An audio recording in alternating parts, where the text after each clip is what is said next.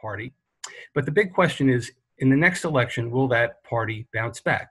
Now, a good comparison here is what happened to the Obama administration when it was elected in 2008 in a major, almost landslide level election. And in 2010, the Democrats took a big beating, and then they rebounded in 2012. So the question is, will 2020 look like that? Or will 2020 look like what happened afterwards with the Obama administration?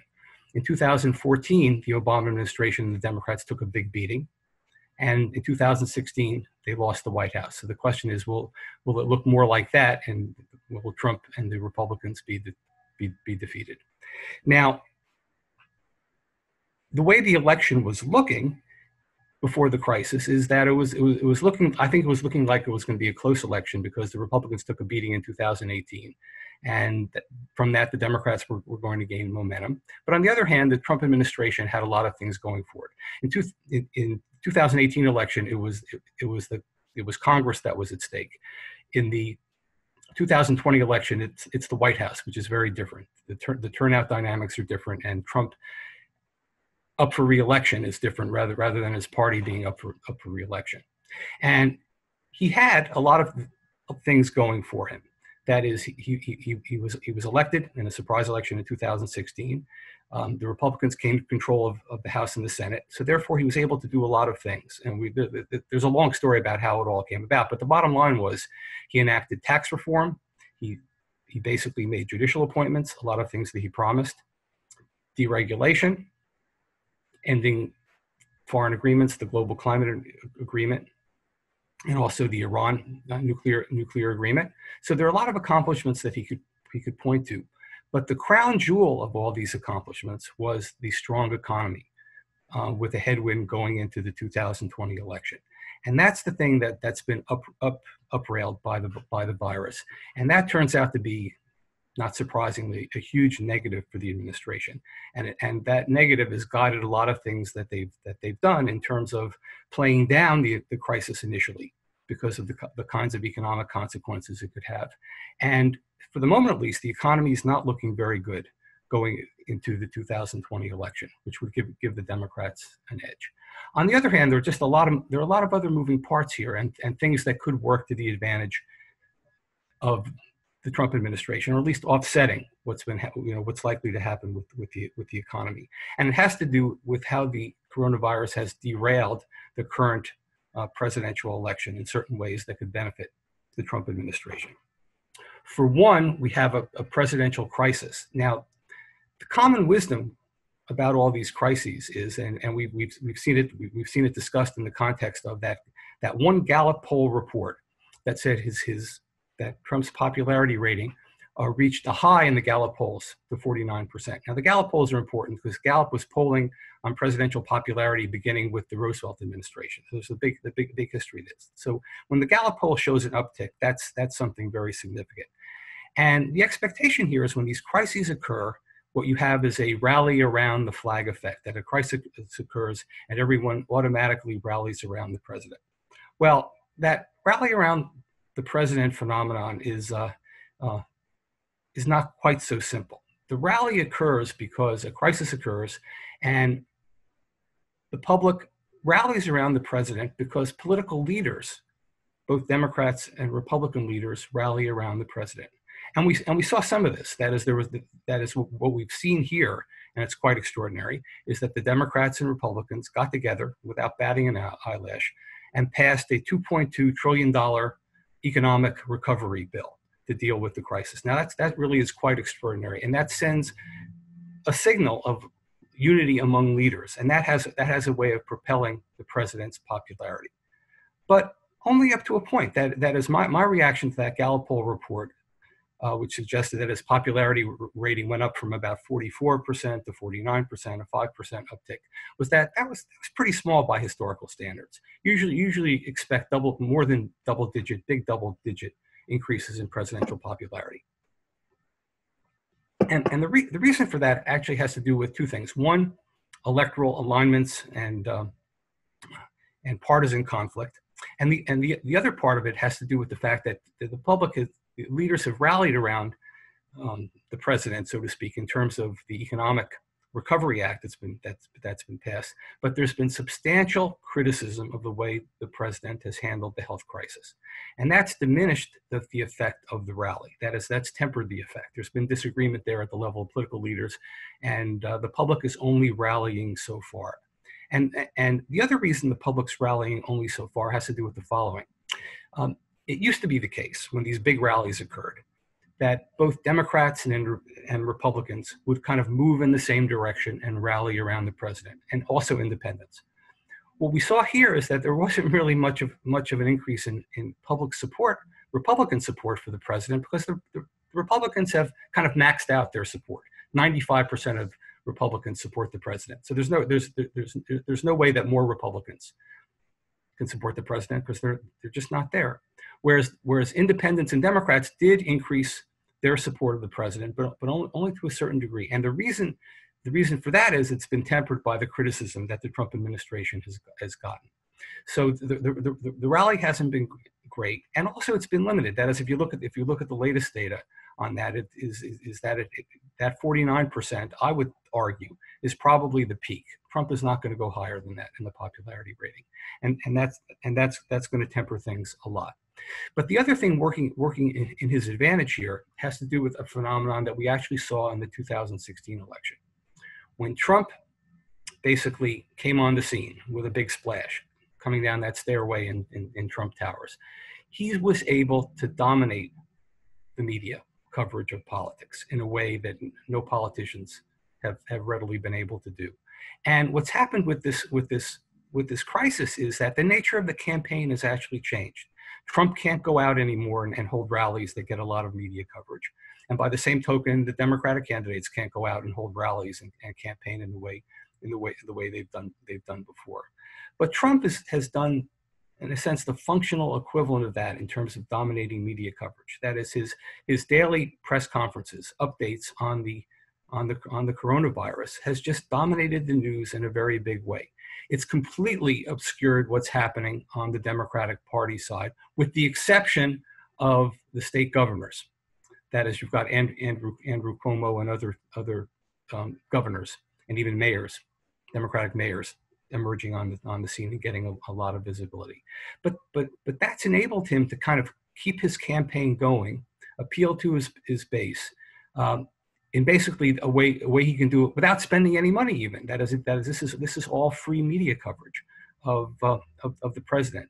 And each of these events is a campaign where he can bash the media and criticize his opponents and do all of those particular kinds of things. And thus far, enough of that has happened to offset the possible negative consequences of the coronavirus and with what's happening in the economy. And even the state of the economy is up in the air. Today, for example, the stock market closed and was up about 8%, and that's showing a certain amount of confidence, with regard to the economy. So what the economy is going to look like, a few months from now is fully unclear. It's certainly not going to be doing as well as it would have otherwise done, but it may not hurt the president as much as the common wisdom would expect. We really just don't know about. We just really don't know about this. And what Trump can do is claim credit for the economic stimulus package and all the things that he's doing. And by virtue of finally listening to the experts and so forth, he's trying to show that he has a better command of the situation, so that the criticism he receives is blunted by his actions. But again, this is all unpredictable. For him, in order to deal with the economy, he's got to deal with the health crisis first, and there's a long way to go with regard to that. So in terms of where that leaves things, there are a lot of negatives at work for the Trump administration, but there's some positives as well. Things not positives in an extremely positive sense, but a positive in the sense that he can offset in part some of the negative consequences. Where I think where this currently leaves the election is where I think it looked after the 2018 midterm elections. That is, the Trump administration is scrambling to defend itself, but it had time to recover, much in the way that the Obama administration recovered after in 2012.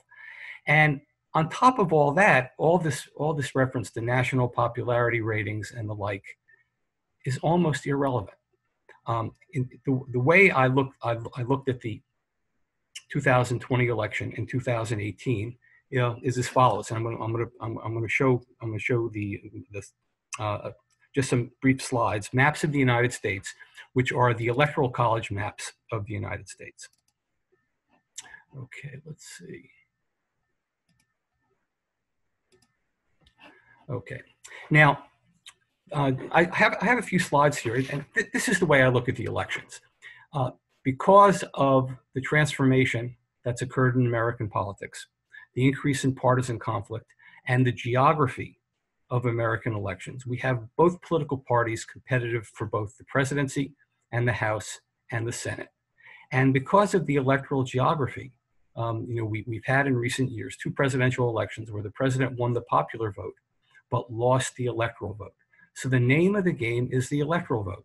So what I've talked about thus far in terms of national polls and popularity ratings and what the national picture looks like is kind of moot, because what matters is what's happening on the electoral map concerning the states. And there, we have solid Democratic states, blue states. We have solid Republican states, red states.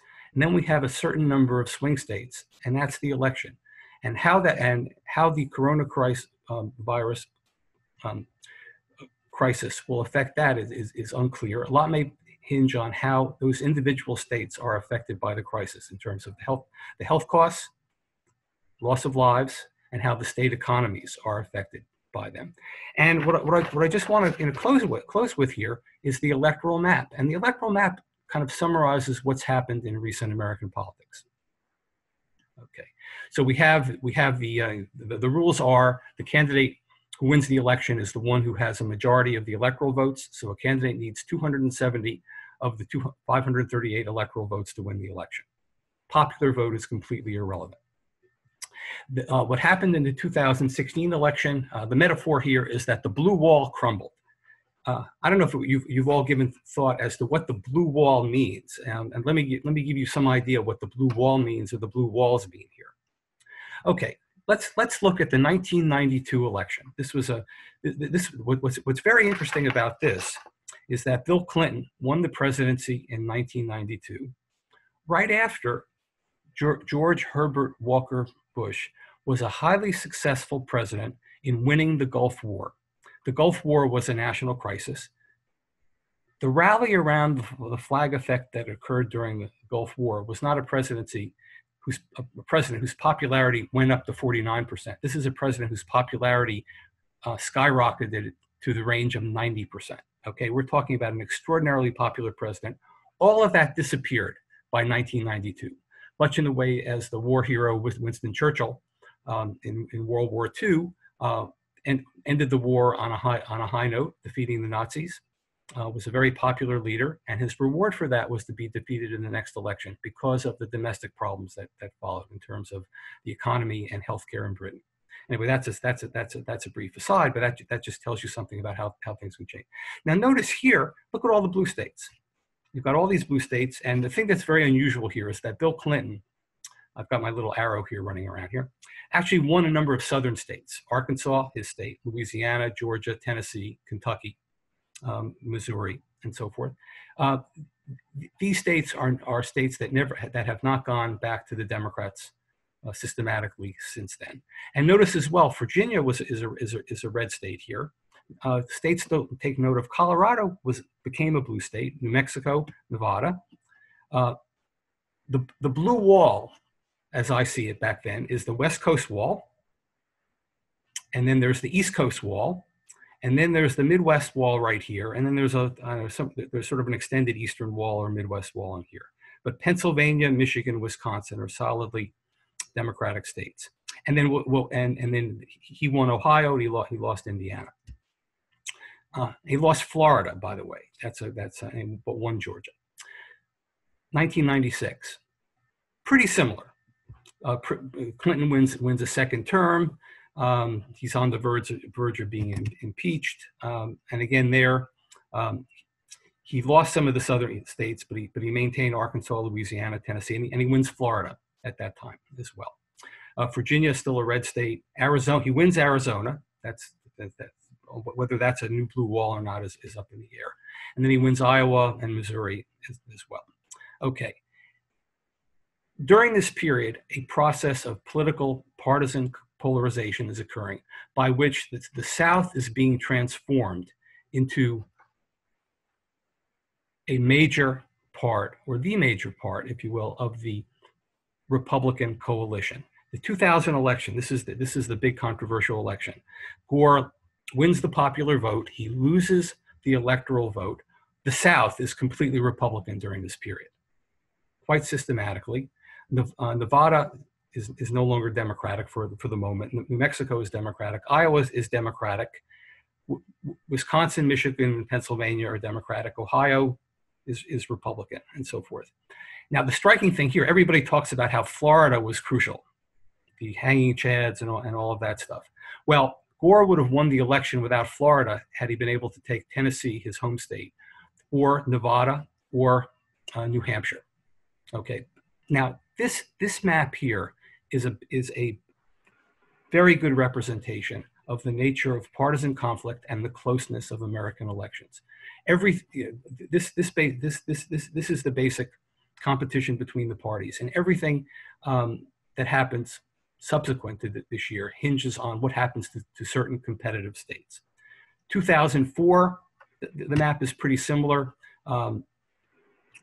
Bush picks up New Mexico, he picks up Iowa. There's some states that become Republican. In 2008, Obama wins. Okay, so this is the Obama map right here. Now, the big change, I'm going to flip back here. Colorado and Virginia are Republican. After this election, Colorado and Virginia become solidly Democratic. This is very important. So we flip to 2008. Obama wins very handily, picks up Colorado, Virginia, Nevada, New Mexico, Iowa, and then all the East Coast states, and of course the northern wall here. And he wins. Now the surprise is he wins Florida, North Carolina, Ohio, and Indiana. He makes inroads on Republican states here. 2012 loses Indiana and North Carolina, still wins the election because he wins Florida. But remember now, Colorado, Virginia, New Mexico, Nevada, Iowa are Democratic, and New Hampshire. Now we jump to 2016, and this is where we see the extraordinary change that's occurred.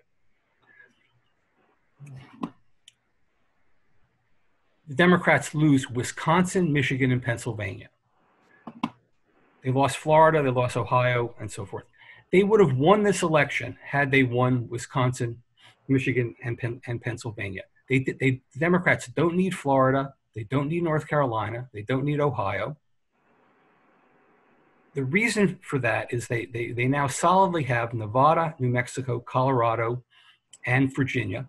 They lost Iowa. They don't need Iowa. They just need those three states. Before the virus occurred, the Democrats needed these three states.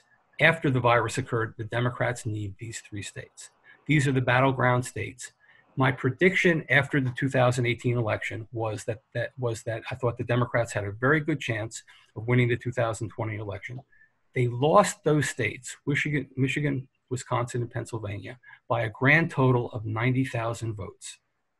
In 2016, they lost those states because African-American vote was down. Barack Obama was no longer on the ticket. Obama voters and others, the white working class voters, it's white voters without a college degree, shifted and voted Republican. To make up those 90,000 votes, all the Democrats need is a combination of some disgruntled Trump supporters not voting for him in 2020, having voted for him in 2016, or the Democrats better mobilizing those voters in 2020. That was the situation before the virus. I see that situation existing now. If you look at the national polls, the national polls show that Biden, if he were the candidate, would be ahead. He would be ahead in some of these swing states as well, but by very little. I'd say the Democrats are pretty confident at this point in winning the popular vote in the 2020 election. But the name of the game is what happens in those states, and what the consequences of the virus are for those states is up for grabs at this point. And I think I'm gonna stop there. There are questions people might have about various political responses to the virus and how the governors of states and local leaders have kind of picked up the mantle and tried to deal with the problem, and that might have certain electoral consequences. But I think there I'll stop for questions. Great, thank you very much. Bob, we will open it up for questions. Again, there is a hand you can raise. I don't see any hands raised yet, but I'm gonna, Tom? I can maybe start if you want while you wait, while you field the rest of the questions. Thank you very much, Bob, and everyone for joining us today. That's very interesting, Bob, and very concise. Could you talk a little bit about, the emphasis has been on the Electoral College. Could you talk a little bit about the candidates? You've said relatively little of Biden versus Sanders. Yeah. Biden, and maybe, since I won't get another chance, maybe you didn't mention anything about Barack Obama. Maybe just talk about those three people and how you see them playing in to this scenario in the Electoral College. Yeah, the missing part of my discussion, and you picked up on it, and thank you for doing that, is that I didn't I asserted at the end that all the Democrats had to do was to make up 90,000 votes in those three states. Well, that's a big if, and it's very difficult to target votes in particular states without really campaigning, doing the same thing to appeal to those kinds of voters nationwide. The problem for the Democrats in 2016 is that the party wasn't fully unified around their candidate. Now, part of it had to do with the fact that there was a big anti-Hillary element within the party, and also obviously outside the party as well. And a lot of Sanders' support came from anti-Hillary voters, and that's no longer a dynamic because Hillary Clinton is no longer the candidate. But everything really hinges on the Democrats being united here. And what it really hinges especially on is how Bernie Sanders handles the situation. That is, at this particular juncture, it looks like Biden would get the nomination if the elections play out. That is, the problem at the moment is all of these most of the primary elections are being postponed right now, so we don't know exactly what's going to happen. Biden is ahead in terms of delegates. If he continues the way he's doing, he's going to handily get a majority of delegates by the time of the first ballot of the convention. But at this juncture, the key thing is that Trump has been able to dominate political discourse in the United States. His press conferences are ones that deal with the virus, but they're also his part of his campaign. Biden has been very invisible, and as Biden himself pointed out, one of the reasons one disadvantage he has is he's not even a senator at this point in time. If he were a senator at this point in time, he'd have a policy-making vantage point to speak from. But now he's just a political candidate competing for airtime. He's stuck at home. He's been delayed in setting up his media operation at home, his cameras and so forth. And at this juncture, he's at a disadvantage. Now that's going to end pretty soon, at some point. What has to happen next is that the Democrats will have to get united around their candidate and convince their base that the most important thing is to defeat Donald Trump. And if they can do that, they can win. They can pick up the electoral votes they need. And if they really did that in a serious way, they could turn this election not necessarily into a landslide, but enough of a victory by which they can not only win the presidency, but maintain control of the House and also take control of the Senate, which would put them in a very good position to undo a lot of the things that the Trump administration has done. But that is really a very big if at this point. I don't know if that fully answered your question. A quick word maybe about Barack Obama. Oh, well, Barack Obama at this point, things have changed a little bit since Biden was able to take the lead in the primaries and build momentum toward getting a majority of delegates. Obama is in a position. Well, he was in a position to do two things. If the Democrats had reached the convention without a candidate having a majority of the delegates on the first ballot, he would have been in a position to be the elder statesman in the party, even though he's not that old, to help negotiate who the candidate could be. At this juncture, he's he and Michelle Obama are potentially big ralliers in terms of mobilizing the Democratic base in the next election. But again, that's going to hinge on the base being ready to be unified. And I think the key player there is Bernie Sanders and how he handles his supporters. Thank you. There are a lot of questions here in the chat. I don't know if anybody wants to do them personally or just read them to you, or you can see them there, Bob. Let me just. Let's see. Do you have any hand up? Right okay, well, okay, there's one question. So you mentioned you would argue 49% is the greatest support Trump can count on. Okay. Can you please elaborate? Okay, I've been following all of the presidential popularity data since Trump has been elected. The reason that's probably the maximum is that 49% consists heavily of 95% of Republicans. The Democrats, the degree of conflict between the parties is such is that there's basically no way, shape, or form that a large number of Democrats are going to approve of Trump's performance as president. He's done a whole lot of things they've disliked. They're very bitter about what happened in 2016, and in the context of current politics, anything that Trump does is going to be readily a subject for criticism by Democratic leaders, and the Democratic leaders, just by virtue of criticizing Trump, will basically, at minimum, confuse things sufficiently that these Democratic supporters aren't going to shift toward Trump. And the independent voters are actually of two sorts. A third of the independents are really Democrats in disguise. A third are really Republicans in disguise, and they're about a third who are purely independent. But those independents tend to be less active and engaged in politics. And and for that reason, I don't see that 49% getting much higher. It could reach 50, but I don't. Much more than that, I find it unlikely, unless the current health situation, economic situation, turns around so substantially that everyone sees benefit to Trump remaining in office. Bob, there's another question in the chat. I think everybody can read. There's one question. What impact will the bailout have on the American perception of Trump, specifically the fact that some funding will be directly deposited to voters? Yeah, I think those things that the Trump administration does, I think fully explains why a lot of Democrats, some Democrats and independents have been reacting favorably to what Trump has been doing. But the big question is that will they react favorably enough to vote for him in the next election? Or are they simply acknowledging the positive aspects of the funding? And of course, the funding here, this wasn't Trump. This was basically Nancy Pelosi and Mnuchin, doing this. And this was a bipartisan effort that Trump, in the end, all he had to do was sign on the dotted line. This wasn't something he put together himself. There's a question: which groups in the battleground states need to turn out for the Democratic nominee to win? What factors would encourage or discourage their participation?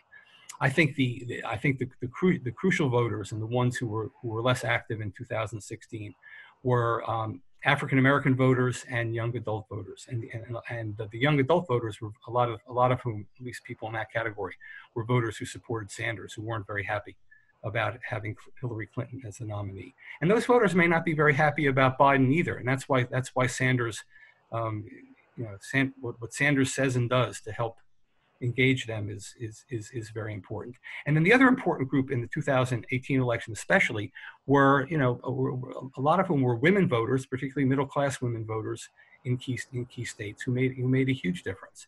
And those are probably voters who can be counted on to stick with the Democrats and vote for Biden in the next election. But the key groups and who could make a difference in those three states are young voters and African American voters. And then the other group that's important among Sanders supporters. The one big surprise in the current primaries was the extent of Sanders' support among Latino voters in the United States, and it's those voters who need to come out and to the same degree in support of Biden as they've been supporting Sanders in the primaries and caucuses that have occurred thus far. Have you factored increasing voter suppression tactics during and since 2016? Such as interstate cross-check, geopaid states programming machines to give fractional votes, etc. Well, with regard to the voter suppression, I'm less concerned. I'd be less concerned about the technology and more concerned about the voter registration requirements, voter ID requirements, and how people working at the polling places basically implement and handle these kinds of things. And also on top of that, and we saw this in the primaries already, the kind of suppression and discouraging of voters that can occur simply by long lines at the polls. And what was striking during some of the recent primaries is that a lot of voters were willing to spend long hours online to wait for their chance to vote. But it's those kinds of things that we need to watch for. We haven't seen any of this kind of suppression occurring in a systematic way to make a substantial difference in the election. There are debates about how much that played a role in Wisconsin, Michigan, and Pennsylvania. But the problem there is that there were a lot of other factors that contributed to what happened there. The voters were just, weren't as excited about Hillary Clinton as they were about Barack Obama, and that in of itself made a difference. And also how the candidates campaigned. The Trump campaign did better in campaigning in those states than the Democrats did, and how that could have made a difference. And then added all to that was basically just the Comey revelations, the repeated Comey revelations regarding Hillary's email that had negative effects. So there were a lot of other things that worked that make it difficult to argue that it was voter suppression that made the singular difference, and certainly not the Russians making a difference in those places. There's a question here about the situation in the UK where Boris Johnson is in the hospital today with COVID-19. What if any of the candidates, either Trump, Biden, or the candidates for vice president, gets ill? Well, two things. One is it's that in conjunction with some of these candidates being older and perhaps more vulnerable to not just to the virus, but just to health consequences by virtue of old age. The one consequence here is obviously that the choice of vice president becomes more important, because that vice president could well wind up serving as president. Also, the vice president, even regardless of the president's health, whoever gets picked as vice president will have a big advantage in the next open seat in the White House in terms of being the next presidential candidate. So that makes a very, very big difference.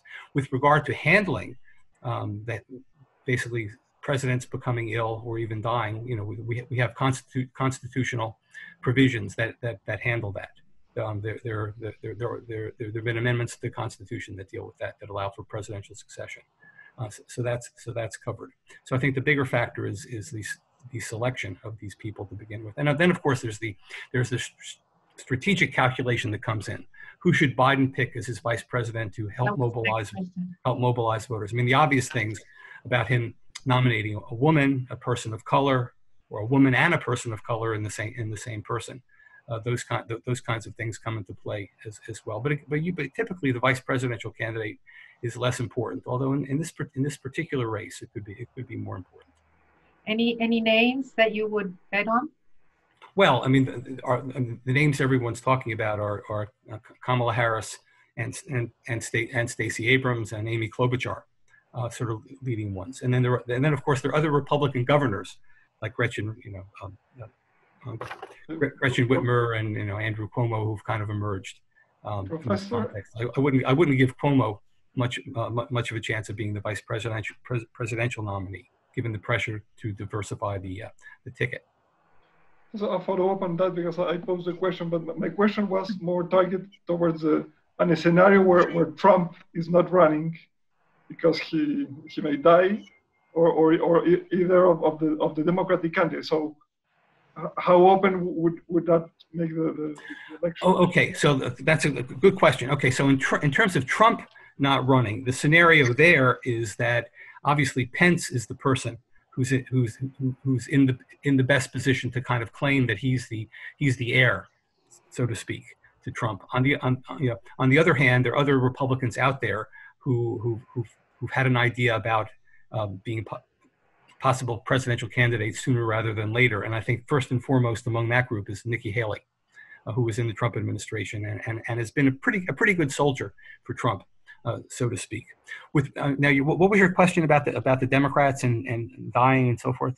Yeah, no, exactly. What if Sanders may not end the race because he may get sick even before the nomination, or Biden being selected as candidate but not being able to run for president because he gets sick in the process? So yeah, that's what would happen in that scenario? Yes. Okay. A lot depends on the timing. A lot depends on the timing of that, and the timing has to do with the occurrence of the Democratic National Convention. That question is not so relevant. Well, assuming Biden is, if the primary elections are held on schedule, the expectation is that Biden will have a majority of the delegates. If something were to happen to Biden, if he were to get sick or whatever, technically speaking, his delegates are still committed to vote for him. If he were to die, I haven't looked at this, but the question is, are there provisions in the Democratic Party rules with regard to what to do if that situation happens? Certainly, if that situation happens, the Democratic Party would have legitimacy in basically coming up with a change in rules with regard to how to deal with that. I mean, one way to deal with that is to have all the delegates vote for the candidate that they're committed for on the first ballot. If Biden were to get sick, not die, they could vote for him on the first ballot. If he were then to withdraw, the Democratic Party would have to make a provision for re-voting at the convention. And then the other scenario, of course, is that if it's still conceivable that none of the two candidates could get a majority of delegates on the first ballot, because there are 169 delegates that are committed to the candidates who've dropped out. Those delegates could still vote for those candidates in a scenario by which that would lead to no candidate getting a majority. And then on the second ballot at the convention, all the delegates are free to vote for whomever they want. Plus, we have super delegates who get to weigh in during the second ballot at the convention. I see no questions, no hands raised. I remind you that down in your screen, you can raise your hand if you want to ask a question personally, but there are some questions in the chat group also. Okay, there's a question. How might the crisis affect actual voting and congressional action to increase mail and alternative ways of voting? Okay, so we've already seen that the state of Wisconsin basically canceled its election tomorrow, and the governor wants to move to mail voting. President Trump has announced that he completely opposes mail voting. The decision to have voting by mail is not a decision of the national government. It's a decision of the states. They get to decide how they want to run those elections. And if the if the virus situation doesn't improve, and there are dangers, obviously throughout the primaries will shift are likely to shift to mail voting. And then the big question is what will happen in the general election. And there it's a question of each state making its own decision with regard to how to deal with it, with Trump on record opposing it. Now, the big question, of course, is, does mail voting advantage one party over the other? Now, the common wisdom here is that anything that makes voting easier benefits, would tend to benefit the Democrat, who seem to be most affected by voter restriction rules and the like. I'm not quite so sure about that. There are a lot of voters who are not necessarily Democrats who might be more likely to vote if it became easier in that way. The one thing we do know for sure is that while the states can delay the holding of primary elections, constitutionally, we have to have a new president by January 20th and a new Congress by January 3rd. And so the election has to be held sometime before then. And with that worst situation occurring by which the general election gets delayed a little bit, but it can't be delayed too much. Let's see, there's a question. Although I understand Trump can't cancel the election, there is practical impediment to holding a national election if things don't improve from here to November. How do you see elections being held in the context of social distancing? Yeah, that it would be done by mail, or basically taking the chances of having an election where people wait online to vote at the voting place. Do you feel that Trump impeachment will be a factor? Certainly, Trump will try to make that an election issue. Certainly, the impeachment of Bill Clinton didn't hurt him as he left office, it didn't hurt him or his party in the 1998 midterm elections, but it did hurt his party in the 2000 election, in that Clinton could not campaign as vigorously as he might have otherwise had he not been impeached. I wonder if the questioner here, Bob, is also asking about whether his handling of the crisis might be grounds for impeachment. No, his handling of the crisis would be grounds for impeachment only if one could argue that he basically violated a law or committed some kind of high crime or misdemeanor. Incompetence is not grounds for impeachment. Incompetence is grounds for not being reelected. Can you talk a little bit about the governor's role? We've seen Governor Cuomo very active and have acquiring a national profile, and several other ones.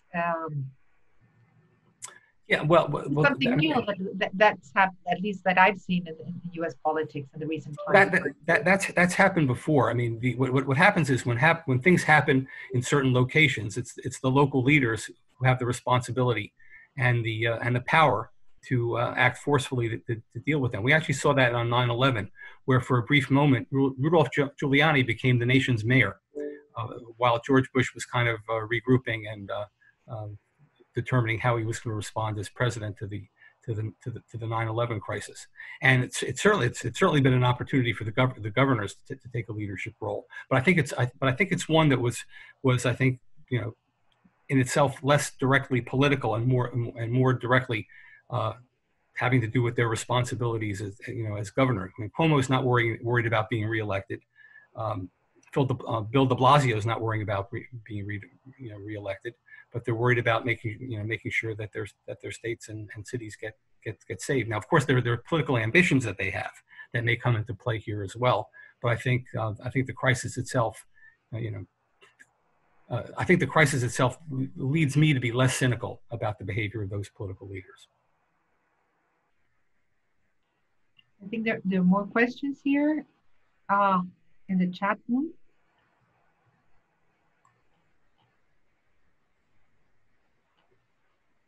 The last one, I don't know if you can read, you can see it, Bob. In the context of the emergency, how would Trump's refusal to recognize election results play out? For example, if he does not recognize votes delivered by mail. It's an interesting question. You have to keep in mind here that these decisions about how to hold the elections is determined by the states. The majority of the states are controlled by Republicans. And that in and of itself lends some legitimacy to what the states are doing, because you have Republican and Democratic governors making these particular kinds of decisions. I think in terms of what power Trump has to not recognize votes is pretty limited. Think about what he could do. Can he refuse to leave office? That he would be violating the Constitution if he did that, and federal law. While we wait for another question, I wonder if you might talk to us a little bit about how women should look upon the Democratic primary process, where many women candidates, there was a woman nominated in 2016, but this year women didn't fare very well. Elizabeth Warren faded quickly, some say unfairly. What's your take on the national electorate or the Democratic electorate about the role of women seeking the highest office? Well, the simple fact we haven't had a woman president or vice president tells you something about political inequality in the United States, and I think that's pretty good, prima facie evidence of something, so to speak. I think in this current election, the thing that hurt minority candidates and women was simply the sheer number. There were collectively over the course of the election, there were on the order of 28 candidates running for president, and that was just dividing up the vote in such a way that made it difficult for any one person to emerge, which might simply give an advantage to a more established white male political figure, or a more established radical white male political figure. And as to why Sanders and Biden leaped ahead, and it may have just been idiosyncratic to that. It is surprising though that Warren faded as quickly as she did toward the end. Any other questions, comments? What about let's go back to the battleground states. You mentioned 3 of them. What's your predictions about all these? They're going to be, or it's too early to. Yeah, well, yes, it's too early to tell. It's hard to predict. The latest polls and the latest polls, which are old polls, they're not very recent. And also in these states, there tend to be fewer state polls than national polls.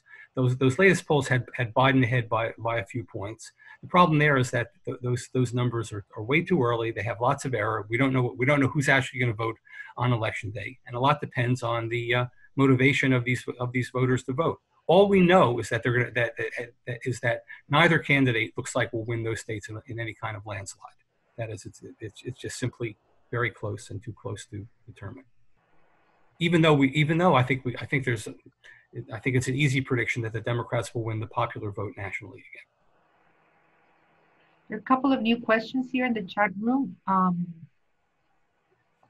Do you have any thoughts on how to reverse the polarization in U.S. politics? That would be a question for all of us. Political scientists, including myself, have lost a lot of hair, kind of thinking about that question. The problem is that the partisan conflict is really very deep. That is we would have a very high level of conflict and polarization even if Trump had not won the election.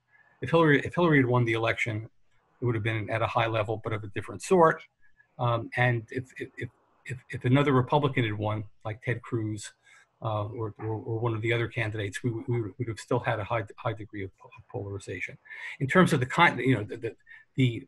first and foremost, the thing that could most likely diminish polarization is a national crisis where the nation had to come together.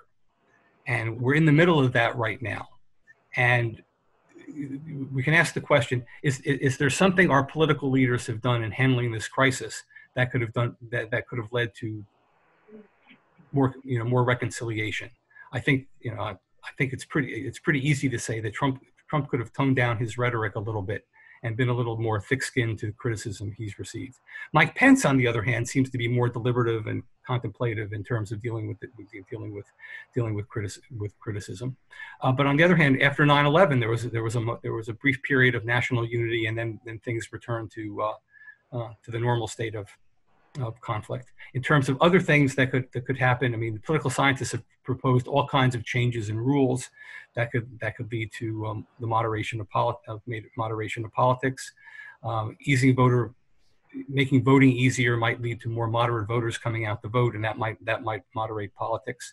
A third party that might emerge in the middle to reconcile things, somebody like Bloomberg emerging. The problem with the third party is that we have third-party presidential candidates, but to have a real third party requires having that kind of moderate party, not just running for president, but running for every level of office in the country. We don't have a third party like that. Ross Perot got a lot of votes in the 1992 election. He got 19% of the vote. That's enormous for a third party, but he got 19% of the vote in every state, and he didn't win any electoral votes. So that would be good. That would be out of the picture. Other possibilities, I mean, some combination of the media amplifying conflict. If we reinstated the fairness rule, that could in some ways moderate the kind of conflict that occurs in media coverage of issues and commentary and things of that sort.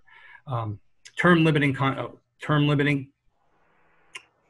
political candidates. That is get rid of the current conflict-ridden candidates and replace them with other candidates and political leaders, well, that might just lead to current politicians being replaced by people who are just like them with the same level of political conflict. And then the one other thing takes a longer period of time.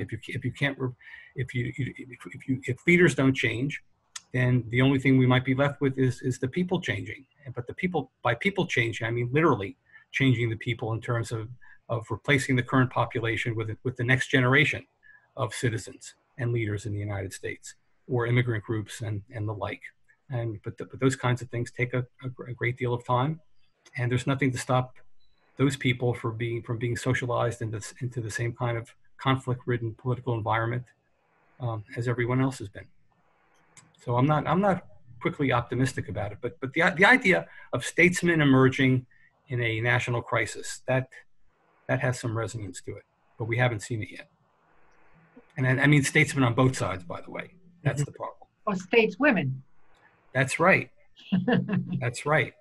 At this point, we have to say state person. And Tom, do you have any comment before we close? We've reached the time.